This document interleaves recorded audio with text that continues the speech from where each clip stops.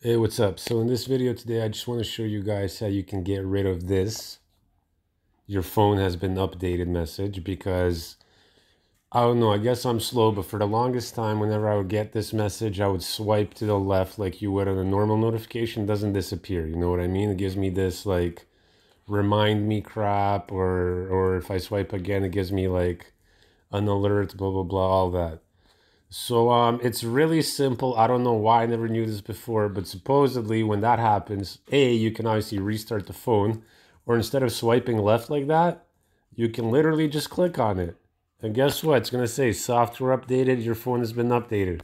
Okay, boom, it's gone. I don't know why it took me ages to figure this out, but I'm glad I did. If someone's going through the same thing as me, there you go, there's a solution.